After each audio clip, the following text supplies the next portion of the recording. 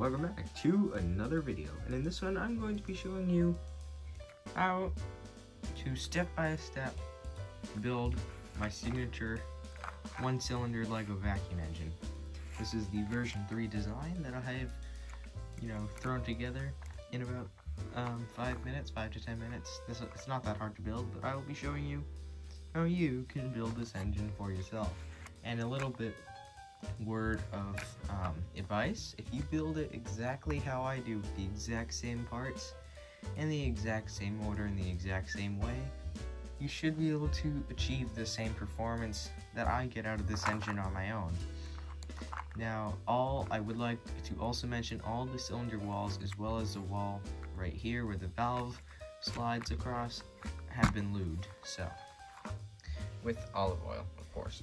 So that's all I wanted to point out. Let's jump straight into tutorial of my version 3 Lego one-cylinder vacuum engine.